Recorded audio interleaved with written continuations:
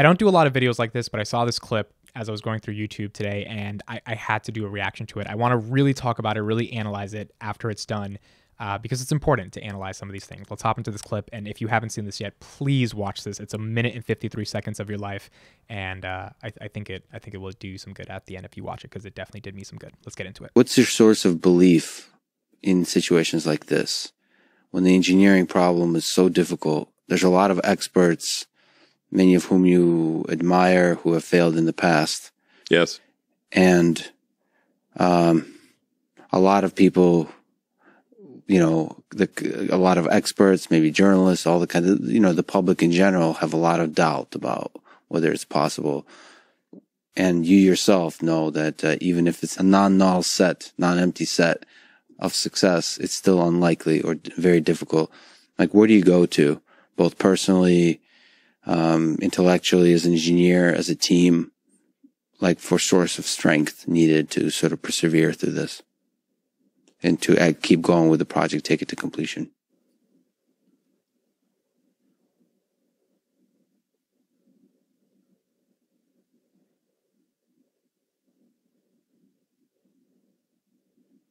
A source of strength.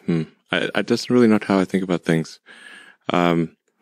I mean, for me, it's simply this is something that is important to get done.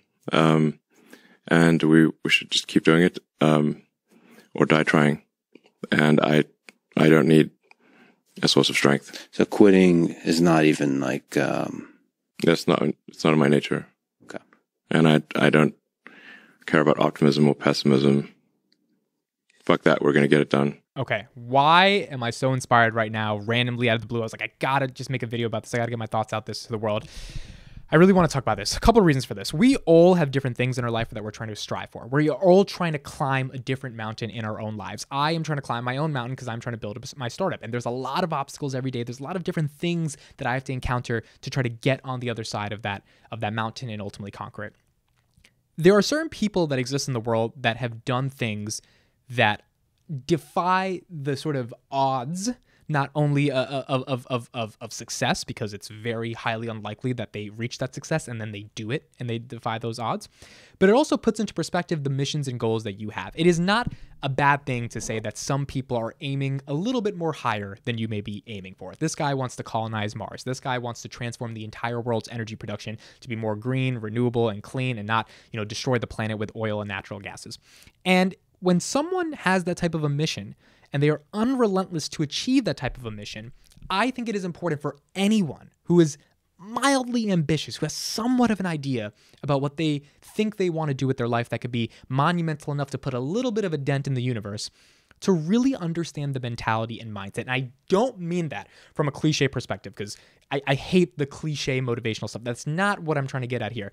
What I'm trying to get at is really dissecting what that person thinks and believes about the process of trying to climb a mountain, of trying to conquer a goal, and then try to see what ways you can adapt those mindsets within yourself, especially if your goals are probably not as big objectively as colonizing Mars or transforming the entire world's automotive industry, which is something that Elon Musk has done. There was a unique thing that happened in that clip. Lex Friedman, a great podcaster, will leave the video in the description if you want to check out his podcast, basically asked him, how do you not quit? When things get rough, how do you deal with what's going on? And for anyone who's into stocks, investing, and finance, which is what this channel is about, that's something to think about when you're investing in a company, because, I'm invested in a pretty big, I have a pretty big position in a company that's down like 30%, and I'm down $10,000, right? And now I'm not trying to compare being down money to like the sort of obstacles that Elon Musk faces, but it's important to recognize that adversity is inevitable. And the question becomes, when that adversity encounters you, how do you deal with it? And most people, objectively speaking, quit, because it's a hard thing to deal with that adversity. And the people that don't quit end up winning. Winners win and quitters quit, because to get through that adversity, you inevitably have to not quit and keep going on with the process. So this question is so profound, because the question you're asking someone who has literally never quit, what happens when you feel like quitting? And I think that's why this question from Lex as an interviewer was just a great question, because on the surface, you might think, oh, this is just a basic question. All he's doing is asking him, like, what is your mentality for success?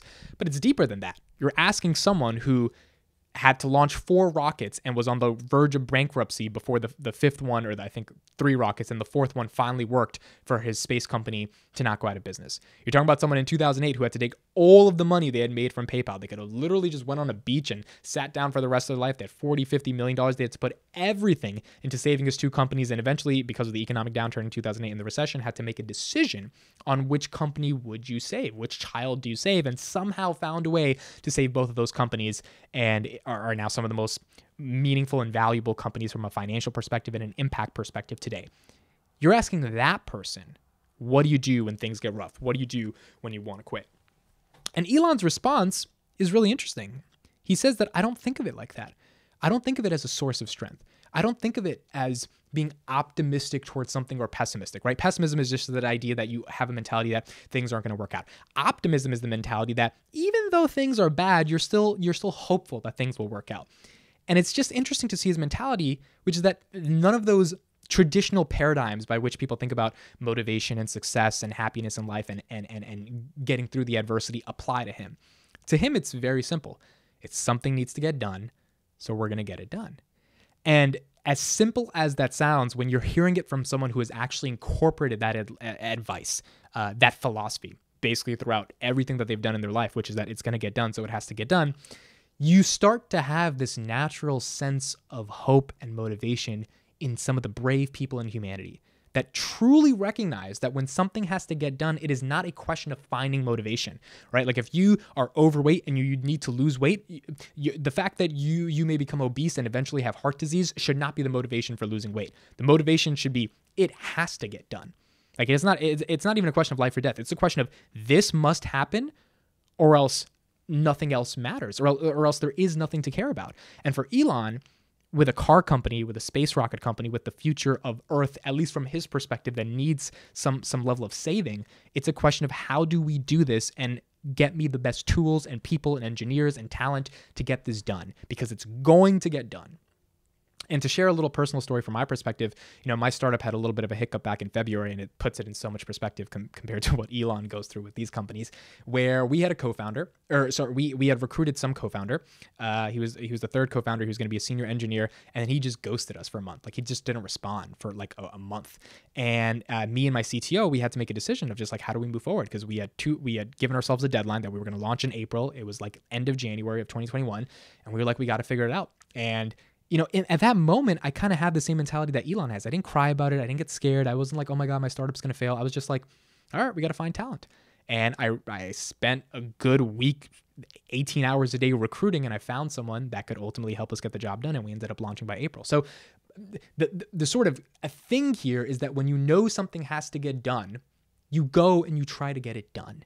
No matter what happens, there is not a necessity to be motivated by something. There's no need for optimism. And, there are times in my life as things get harder where I use my parents as a motivation and some of the problems in their relationship as a motivation. It's like, I need salvation from some of the crazy stuff that's happened in my past, and that's why I'm going to focus on my startup. And that can be a good way to think about it.